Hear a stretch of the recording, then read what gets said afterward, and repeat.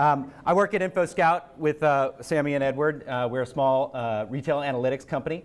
What we do, we take pictures of the grocery receipts, turn it into data, turn around, sell that data back to brands and retailers. My focus is data and making data look good. Actually, not making data look good, making data usable, right? So that's really all I'm concerned about. So we're going to start off tonight talking about modern art. Probably not what you thought you'd get tonight, but we're going to talk about modern art, all the way from Impressionism to Suprematism to Fauvism. We're going to talk about data visualization, and we're going to do some practical application, because what's the point if you have no way to use it? So modern art, we'll kick it off right there. This is not modern art. This is Renaissance art.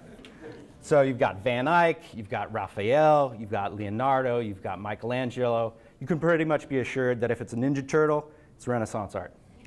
So what are the hallmarks of Renaissance art? You've got idealized forms. Everybody looks really good. They've got great abs. Their horses are huge. They're rearing up. This is Napoleon crossing the Alps. So this is about 1900 by, who is this? Paul Laroche. OK, so let's, what else? Other hallmarks of Renaissance art: mythical subject matter, biblical subject matter. It was paid for by kings. It was paid for by the church. It wasn't really about artists. This is modern art, right? Same thing. Napoleon Bonaparte crossing the Alps, wearing realistic boots, riding a mule, not riding a crazy horse. Look at these boots. Who would cross the Alps in those boots? Everyday subject matter, so real people, not kings, not mythology, not biblical subject matter. And it was driven by the artists themselves, and it was also driven by paint technology. So like right about 1900s, paint started coming in tubes. You could take it out into the field with you. You don't have to mix it up in the studio with egg and all that's tempera and all that stuff. So this is what happened, right? It all kind of kicked off with Impressionism. We're talking about 1900. Turns out modern art isn't that modern, right? Some of the stuff you see in galleries today is probably more contemporary art if it's new.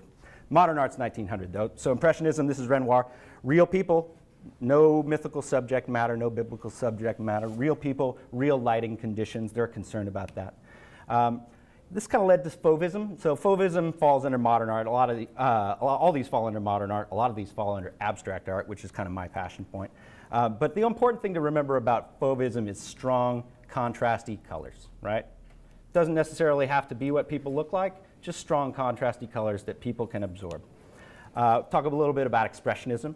Expressionism is about communicating your message more than it is portraying reality. And that's what we're concerned about in the data universe. We're concerned about portraying our message, how it's perceived. Abstract Expressionism, so from the island, Olga Abizo. All the covers of Stan Getz albums, Olga Abizo. Probably what you're more familiar with is Jackson Pollock. Abstract Expressionism is the one that you say, oh, I could do that, right? Cubism. So more abstract art here. Cubism is kind of taking reality and boiling it down into small, simple shapes. Circles, squares, rectangles. People can absorb circles, squares, rectangles, triangles, simple shapes a lot easier than you give them credit for. Suprematism, this kind of, the Russians got a hold of these shapes, and they put them to work for propaganda purposes. So all those are kind of abstract art. This is Picasso. He's the king of abstract art. Let's take apart one of his pieces. There is no abstract art. You must always start with something. After that, you can remove all traces of reality. So we're going to do the removing, right? But first, we got to start with something. This is Bull. This is about 1945. It's a series of lithographs. Not necessarily known what Picasso is trying to portray here. Maybe it's a Spanish people. Big, strong bull. He starts with a simple bull and goes to a big, strong one. Maybe it's Franco's fascism, right? This is a pretty evil-looking bull. Or maybe it's Picasso himself, right? This bull clearly has a human's face. But what he does is he identifies structure, and he removes reality. You can see the head. There's no longer a real bull's head at all. Finds the center of gravity. He identifies all the key features of it. He deems the legs are not key. He removes all the superfluous pieces, right? And finally, you're left with just what's necessary. And he does this to communicate his message. And Picasso's message, for those of you who know Picasso, is quite a macho guy, right?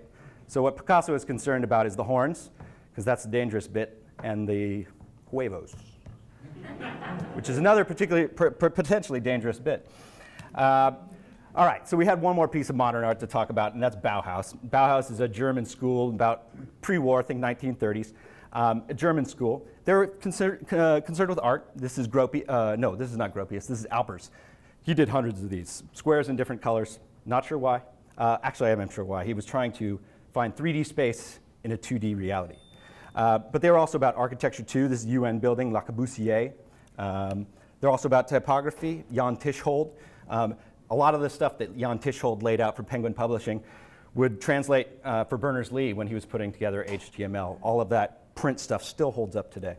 And of course, product design. So this is Dieter Rams' thermostat. And you can see what Johnny Ive did with this, right? So what Dieter Rams was about is, these are his 10 principles. And if there's designers in the room, I'm sure they've seen all these 10 principles before. I don't really need to drill into all of them. The ones that are very important for me are makes a product understandable. And the last one is as little design as possible. All right. Data visualization. Why is as little design possible important? OK, so we want to communicate our yada, yada, yada, yada, yadas. I took this from somewhere, and I hate it when people read their slides, so I won't bore you with that. I do want to pull out the important words, right? Communicate. How do I know my user? Do I know their context? How am I going to communicate with these people? Clearly, am I speaking plainly? Am I using a bunch of unnecessary words? Can I take out words?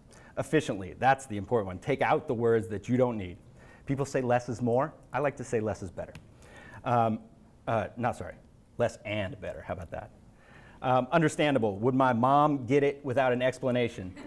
She'll probably need an explanation, even if it's well done. But and is it usable? Because, again, what's the point if you're not going to take this information and use it somewhere? So what are the tools we have at our disposal? We want to access the user using pre-attentive processing. So you put data in front of people, and sometimes they have to think about it, and they think about it, and they think about it. It takes them hours. That's great. It's important to learn things and dissect things, but if you can just shoot it right through their eye, into their brain, without them thinking, that's even better. So without significant processing, the human eye and brain can distinguish differences in line length, much like a bar chart or a column chart. They can also handle shape orientation, much like a line chart. They can handle size, right, like a bubble chart.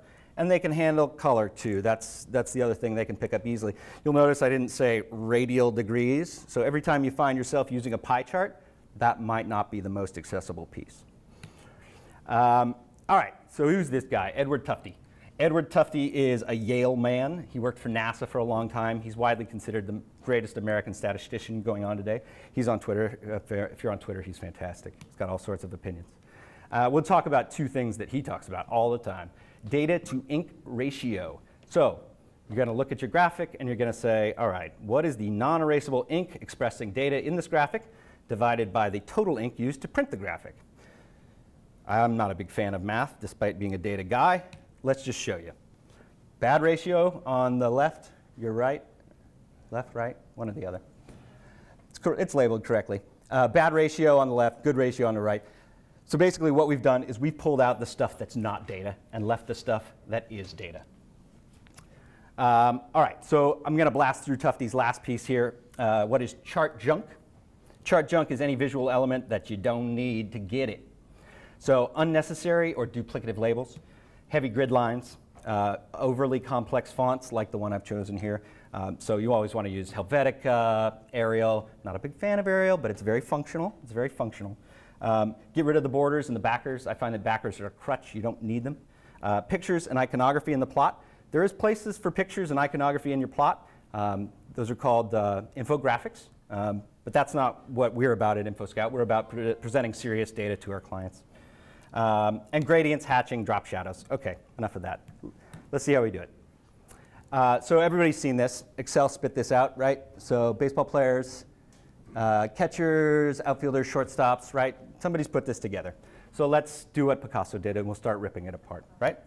So we're going to take out the color, remove all the color, and we'll remove the grid lines.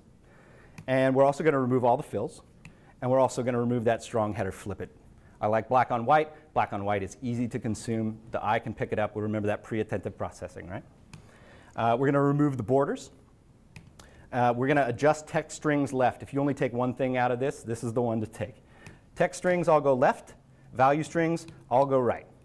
So we always want the text on the left because that's home base. That's where everybody goes to start the sentence. Every time you go back to the left to start the sentence. Value strings always go to the right because you want to be able to look down the tens column, the hundreds column. If you know nothing about the values, you know that Buster Posey is the highest paid player here because his number is the longest. It's just the biggest. We adjust the table headers too, left, right. You want to match them up, right? We want to resize the columns. This is a little fit and finish thing. You see Jared Saltalamacchia gets his name there. It's nice. Gets represented properly. Though I don't think he plays for the Yankees anymore. All right, there we go. We got all those resized. Those look tidy. And we want to add white space and group. So simple way to group these would be just to throw a line under catcher, throw a line under outfielder, call it a day. But we can do it without the line by just adding some simple white space. There I've got it. 3 groups. I know the three groups that are important. They put that in the far left column. Those are obviously the key groups. So whole numbers, right? Nobody cares about your half career home run, right?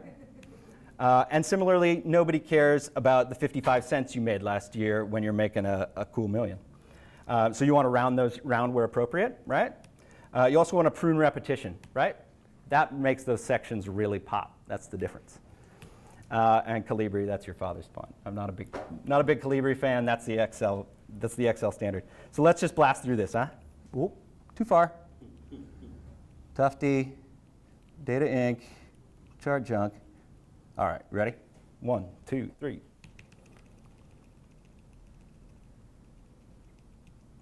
Yeah. All right. Now let's do the same thing. Let's do the same thing with the chart, right? All right, so we got to think back to Albers and his simple squares and Kandinsky and his simple shapes, right? We've got bar charts here. That's how it's going to sing. OK, we also want to think about Tufty, too, because Tufty's got good lessons here. The backgrounds, they're always a crutch. They're always a cheat. You can always take them out. Those backgrounds, too. We want to remove redundant labels. How am I going to do this without a legend? You can do it without a legend. Trust me, you can do it. It says it right underneath the data. The labels are there. Sam Adams, Anchor Porter, Colt 45, Bud Light, Michelob Ultra. Gone. It's still there. We haven't removed anything that wasn't duplicative. How about the x-axis, type of beer? Well, it says it right in the label. Calories of yada yada, different beers. We don't need to say that. Number of calories also says it in the label. Also says it in the title. Let's get rid of, let's make it even simpler. So this goes back to context, right? I'm presenting this to someone at Anheuser-Busch. They know that Sam Adams is a beer. They don't need me to tell them that in the title. Let's remove borders. All those borders, get those borders, get the borders that go around those. Yep, we get those too. How about fewer colors? This is a questionable place, right? I always tend to prefer fewer colors because if I have just one simple color, then when I add that other one, ooh, it really pops, and I can say, this is the one that you're supposed to pay attention to. So 2 colors is always a good thing to do. No drop shadows. There's no sun on this page. I don't know why it would even be casting a shadow in the first place, right? How about no gradients, right? I'm always confused by gradients, right? Are the calories at the top of the bar like heavier than the ones at the bottom or lighter? You don't need them. Just flatten it all out. Nice, simple color. The upside of making things simple is it's easy to develop. Don't tell anybody. It makes things easier to develop. Quiet, you two. So you want to dial down the labels because they're not the data. The data is the most important thing. All right, we're going to dial down the grid too. We're going to remove the grid now. This is getting edgy. This is getting edgy. Now it's getting real dicey. It's getting real dicey. Is he going to do it? Yeah, gone. This is useless. This is useless. We went too far. But it can be easily solved by direct labels. We're just going to smack those labels right on there. Nobody has any questions. Sam Adams, it's a lot of calories. So hey, right? Colors can be fun too. I got no problems with colors, but you got to be real careful, right? It's real tough to read. Oh, thanks. Go home chart. You're drunk. These are the ones that kill me, right? This is the infographic. While the heights are correct, right? But the volume is not necessarily correct. I just don't want anybody to be confused. And if I do that, nobody's confused, right? So these do have a place. BuzzFeed, your social feed, like whatever it is, infographics have a great place in the world. but at least in terms of professional data analytics, probably not. Key takeaways, what do we take away? Less and better. As I said, I used to say less is more. I'm sure you've heard that everywhere, and that's pretty good. But less and better is really great. So when you edit words out, you also want to think about, could I use better words? I could probably use better words too. Put function in front of form, particularly when you're trying to communicate. Style is important, but communicating your message is more important. And if I have to sacrifice form for function on my team, happy to do it, always happy to do it. And iterate fearlessly, just like Picasso. Mock it again. My old boss used to say mocks are cheap. Compared to code, they certainly are. So don't be afraid to mock it again. And if they ask one more time, you just humor them, mock it again. And that's it for me. If you want to follow me, I'm M3 Barnett. That's a B, kind of. If you also want to follow some stuff, I really would say go to Reddit. Data is beautiful. It's a fantastic place. I share all sorts of things from that and pretend that I found them. That's fantastic. If you're a baseball fan, Fangraphs is also a fantastic data site. Print, it's not dead yet. The Economist, National Geographic, and believe it, Popular Science is fantastic too. A few people follow on Twitter. If you are a developer, you got to follow Mike Bostock. And Bostock is kind of the D3 guru. And that's it for me. Thank you so much for having me today. I really appreciate it.